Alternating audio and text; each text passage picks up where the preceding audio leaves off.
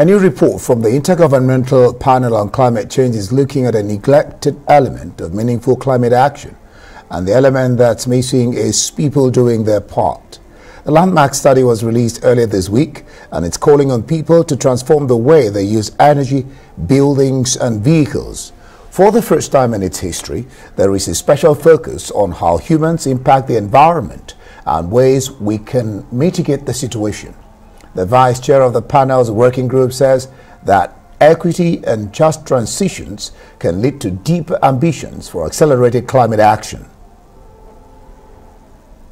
The report does contain within it lots of assessments of the feasibility of the individual options that Diana especially was taking us through, and it also has an assessment about the feasibility of actually the kind of system changes that would be needed. And just to say, the longer we put off action in terms of addressing climate change, the bigger the feasibility challenges will be, and that is a very, very clear message of the report. For more on this story, climate reality leader of the Climate Reality Project, Jeremy Harrison Smith, gave his analysis. It's going to take the biggest polluting countries, which includes the U.S., taking action now to stop burning fossil fuels and switch to renewables. So that this has to happen for us to keep us under that 1.5 degrees Celsius increase, which is going to happen. It's going to make a peak at 2025. So we have to switch right away. The most effective way is to switch to solar and wind. The climate report made this clear. There's too much money that's still going to fossil fuels. So removing fossil fuel subsidies from government action would make a big impact in reducing emissions as well. The good thing is that renewable energy is cheaper. So we need to get our governments to stop subsidizing dirty, expensive energy. So besides doing our part as individuals, we need to focus on electing people that take the crisis seriously and make sure that they do something about it. Interesting, and it looks like the report is also calling out systems. Well, it also named colonialism as a situation, particularly a historical and ongoing driver of the climate crisis. So on a systemic level, what it's going to take for us to shift the needle towards a livable planet? That's right. The word colonialism finally made it into a report. The scientists are acknowledging that decolonization must be central to the global response to the climate crisis. And, this is significant because we now, climate justice advocates, we don't have to waste our time educating the UN on this issue.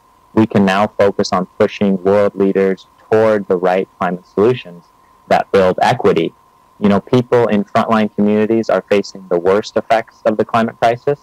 So to be successful in climate action, we need to have an intersectional approach, one that focuses on the most impacted communities by empowering and listening to them. So again, those contributing the least to the climate crisis are the most impacted. And so on a systemic level, we need to focus on social justice instead of capitalism and exploitation. Indigenous peoples around the world should be empowered and should be given the resources to lead in implementing these climate solutions. And then talking about calling out people to take responsibilities, well, what about developing nations like the United States? Well, what's been done to address this? Yeah, so, big polluting countries have a big responsibility in this. So just yesterday here in the United States, a group of top 275 scientists sent a letter to President Biden telling him to follow the science and stop fossil fuel burning. This was a pushback against the administration's move to increase oil and gas production here in the U.S. as we try to reduce our dependence on Russian fuels. This is a good thing. We shouldn't be addicted to foreign oil, but we need to invest in clean and renewable energy. The UN Secretary General Antonio Guterres said the other day when the report came out that investing in new fossil fuels is moral and economic madness. He also said that climate activists are often depicted as dangerous radicals, but the truly dangerous radicals are the countries that are increasing fossil fuel burn.